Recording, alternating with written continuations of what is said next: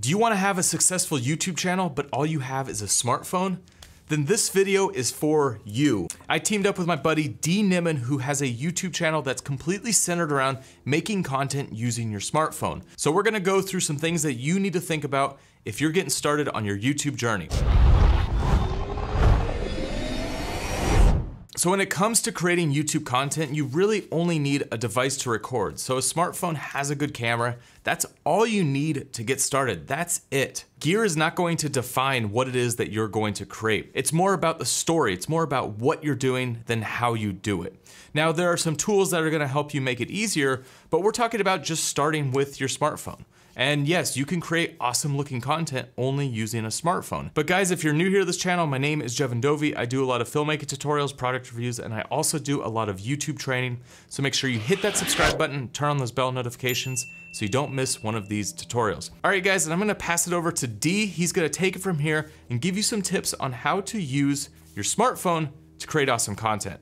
Thanks, Jevin. My name is Dee Nimmin, and over on my channel, I help mobile creators make content succeed on YouTube. And in this video, I'm gonna give you some practical tips on how you can get started on YouTube using your smartphone. The first tip that I have for you is pretty obvious, but a lot of people make this mistake, and that's not looking at the lens on their smartphone. A lot of people are making content and they're looking at the viewfinder or the LCD screen or OLED screen instead of looking at the lens. And the reason it's important to look at the lens is because you want to make eye contact with the person viewing your video. This makes it a lot more personal, and in some cases, it makes it seem like you're speaking directly to that person, and that's a powerful thing. So a tip to add on here, if you're constantly looking at your face when you have the camera kind of stretched out away from you, I would say just flip it and just start recording yourself using the back-facing camera, the one on the other side. And the reason for this is that it's gonna give you some practice of just looking directly into lens. I know it could be kind of awkward at first when you're looking directly into the lens because you wanna like look at yourself and look at how you look. So do some last looks, hold it out, see what you look like, flip the camera and just record and just practice that, because when you look into the lens, that's when you connect with the viewer on the other side. The next tip that I have is to download and learn how to use the YT Studio app. This is a free app created by YouTube, and this app will allow you to answer comments on your phone and check your analytics. The next tip is specifically because you're shooting for YouTube, and that's to make sure that you're shooting in landscape mode with your phone. There are some platforms that require vertical or portrait mode, but YouTube is not one of them. So make sure you turn your phone sideways and shoot in landscape mode. So the standard for video is gonna be horizontal, and it's gonna stay horizontal unless there's a major shift in the industry. And that's just the way it is. So one tool to make it easier when you're shooting horizontal is to get a mini tripod. And you can get basically a mount for your phone, which allows you to screw on a mini tripod. And then when you're holding it out, you basically hold the grip vertical rather than having to try to hold your phone horizontal. And so it makes it much easier to shoot horizontal content, because when you're shooting with the camera stretched out, you can hold it nice and easy, keep your arm in a good position, and it gives you a good horizontal shot. Or if you're setting it down somewhere on a tripod, it keeps it horizontal. So having this kind of small tripod setup makes it super easy to shoot and create content. Now there's this other case called a shutter case, and I actually really like this case for a couple of reasons. This case comes with a battery built in, and it comes as a battery grip, so you're able to hold it, which that makes it a lot easier to shoot with. So you can pop this battery on and off, but when it's on and you stretch your arm out, you can keep it horizontal and it's nice and easy to hold. Whether you're shooting with the front-facing camera or the back-facing camera, you could just use your thumb to hold it on this side. Now, the other thing that's really cool about this case is that it's got a place for moment lenses. So you can tie on a bigger lens if you wanna have like a wide lens or a telephoto lens, but it definitely has good uses for those of you who are shooting YouTube content only using your phone. The next tip that I have for you is more of a production tip,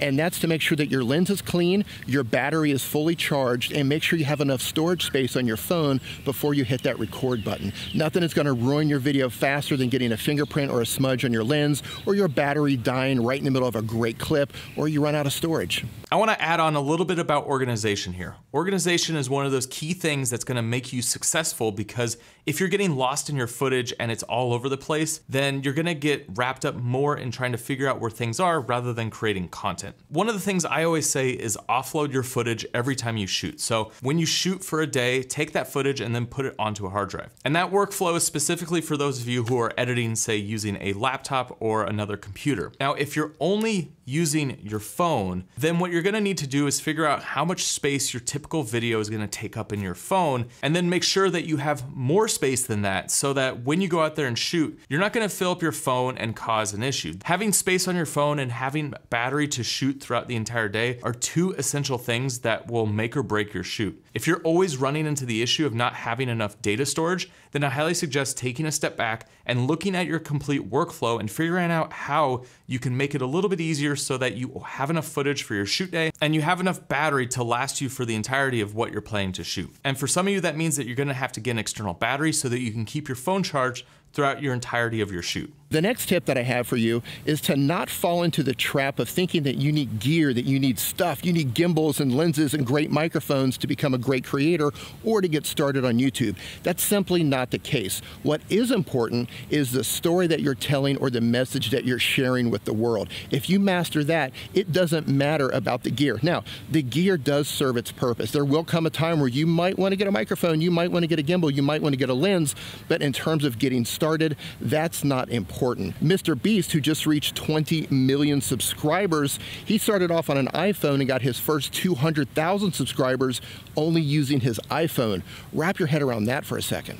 Dee is completely right. Gear does not matter, and that's what I said at the beginning of this video. Gear doesn't matter, just start shooting with your phone. But if you do want to get a few pieces of gear to add to your arsenal, the things that I would say to look at are a tripod, a case to hold your phone so that you can mount other pieces on, a microphone, and then a light. So sometimes you'll be shooting in darker scenes, and it's nice to have an extra light so you can lighten up your face so that you always have a good look here when you're shooting your content. Honestly, audio is way more important than visuals. However, you do want your visuals to look good. So if you're going to be constantly shooting in scenes where there's lots of mixed lighting or there's lots of dark lighting, then a light might be something you should go after so that you can make sure that your face is illuminated when you're on camera talking to your audience. Because you want to make sure that people aren't clicking off your video because they can't really tell what's going on.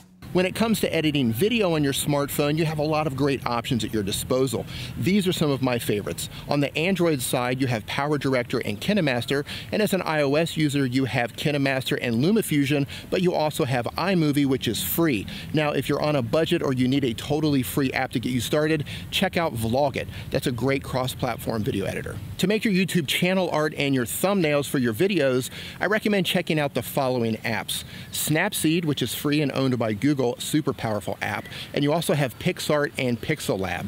If you're intimidated by looking at a blank canvas or you don't yet have the skills to make a design, check out the Canva app. This is a template-based system, and the way it works is you start with another design created by someone else, and you're free to mold it and bend it and shape it and then use it on your own channel. Canva's a great app for beginners. Now, while I did say that gear wasn't important to get started, and that's absolutely true, I do want to talk about audio for a moment, because if the microphone in your phone doesn't sound good, and some older phones don't have great microphones, you might want to think about upgrading your audio and picking up an inexpensive microphone. A great inexpensive microphone is the Boya BY-M1 lavalier microphone. It clips right onto your shirt and costs around 17 or 18 US. If you want something that plugs right into your phone, Rode makes the Rode Video Mic Me and Video Mic Me L that can plug into your Lightning port for iOS users or your 3.5mm headphone jack for Android users. The next tip is to be mindful of how you're holding your phone and make sure that you're not shaking your phone too much, because if you have shaky footage, people are probably going to tune out. Getting started, it might help to hold it with two hands until you get comfortable with it, and then you can hold the phone with one hand and focus on being stable as you share your message. And if you're wondering what I'm shooting this with right now, I'm shooting this on my iPhone XS front-facing camera. That's the selfie cam, and it's the worst quality camera on the phone, and I did this on purpose, and that's to prove to you that if I can shoot this video on the worst camera on my phone and it ends up on YouTube on a great channel like Jevons, then you can definitely do this too. As both Dee and I have been saying throughout this entire video, gear doesn't matter. What matters is creating content that connects with the people on the other side of the camera. Just focus on your content first. Focus on creating the best content that you can create and really focus on narrowing what you're doing into a topic that people want to gravitate towards and they want to follow you for. If you want to learn how to use the apps that I mentioned in this video, or just learn how to make better content or be a mobile YouTuber, head on over to my channel. I would love to see you over there. Jevin's going to put a link to my channel down in the description below. Guys, if you want to learn more about how to grow your YouTube channel and how to get your first 1,000 subscribers, I'll put a link right here, and you could check out an entire series that I did with Dee's brother, Nick, all about how to get your first 1,000 subscribers. Thank you so much for watching, and Jevin, thanks for having me. I'll see you on the next one.